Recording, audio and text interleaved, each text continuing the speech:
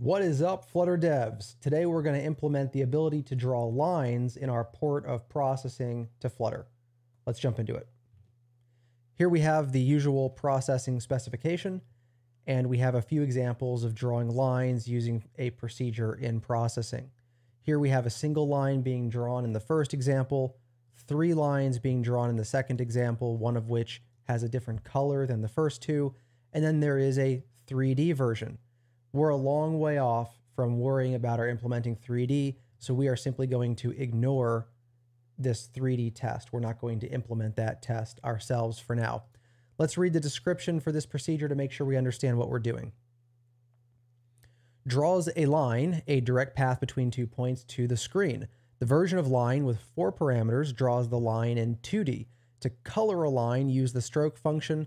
A line cannot be filled, therefore the fill function will not affect the color of the line.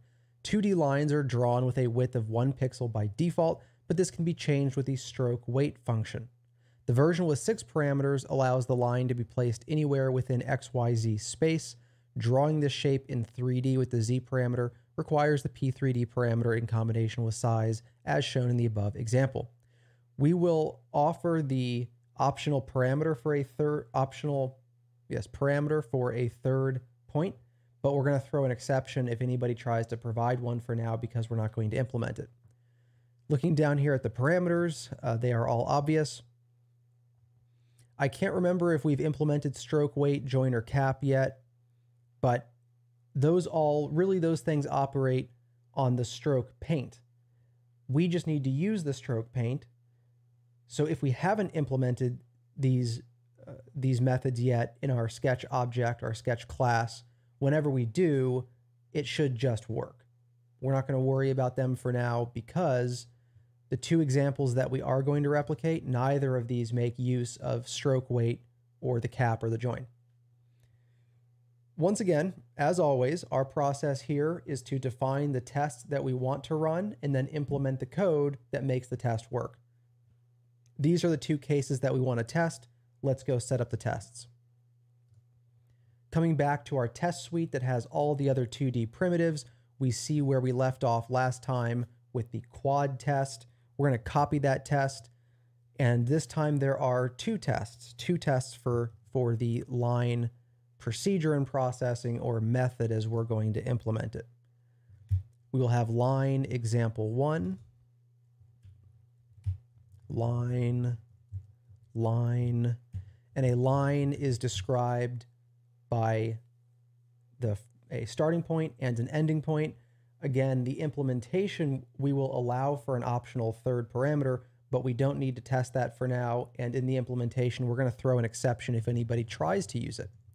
Let's take this test and copy it one more time to create space for the second test.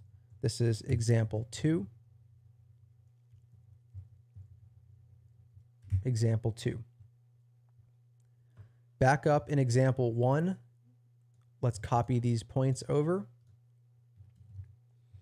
The first point or starting point should be 30, 20, ending at 85, 75. That's the test that we want to compile and run first. And then the second test case is going to be this one here with 3 lines and 2 colors. Let's copy all that over. The first line that we want to draw is 30, 20, then 85, 20. Then we want to say s.stroke, which takes a color, and we will say color from ARGB, which allows us to pass in values between 0 and 255, which allows us to exactly match the 126 gray in the test case. Notice that we are calling multiple methods on the incoming sketch. What we can do, instead of repeating this S over and over again, is we can use the cascade operator such that at some point this will auto format for us. But this allows us to invoke multiple calls on the same sketch object in a row, thereby avoiding the repetition of the s dot, s dot, s dot, s dot. After we set the color to 126 gray, We then draw another line.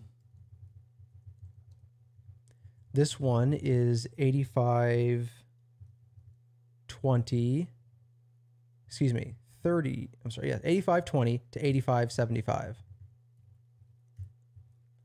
After this call to line, we then want to adjust the stroke color again, this time to white.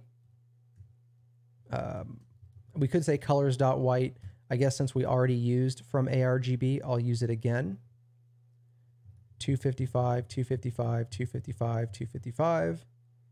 And we will have a final call to line where we start it at 85, 75, and we go to 30, 75. I'll now delete that reference, save, auto format, great. We take our one sketch object and we invoke all of these things in a row.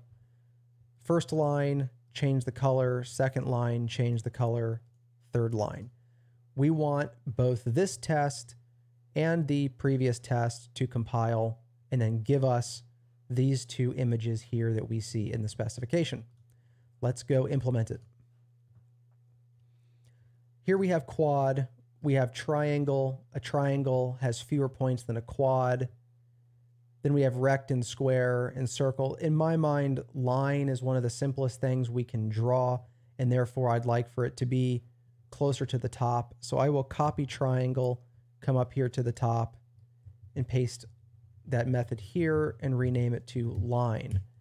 And a line is kind of like a triangle minus a point. So we'll remove that point. In this case, we don't need a path object because draw line is defined on canvas itself. We also don't need to worry about the fill paint because there is no fill on a line. Instead of draw path, we will say draw line. We will pass in P1, P2, and stroke paint. Let's save that. I mentioned the optional parameter for 3D. Let's include that while we're here. It's optional. That's designated by these square brackets.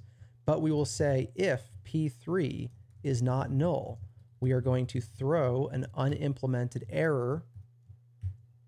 3D line drawing is not yet supported.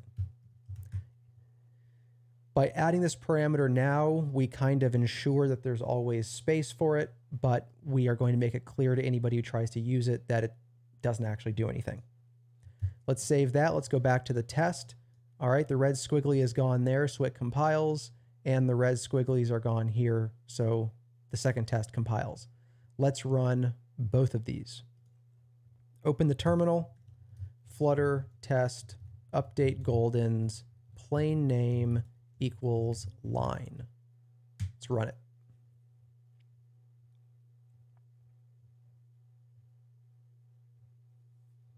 All tests pass, go to Goldens.